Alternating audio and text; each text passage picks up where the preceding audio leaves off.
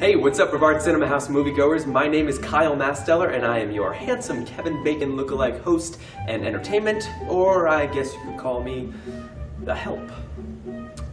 Kevin Bacon? Really? I don't know. I don't see it. First, a few rules and reminders for you all. Rule number 1, don't be rude. We don't like rude people. Don't be the guy who's chatting away really loud during the movie.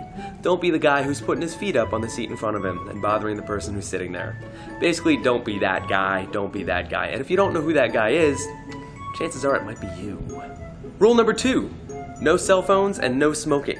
Please, no puffing, buzzing, or beeping during the film.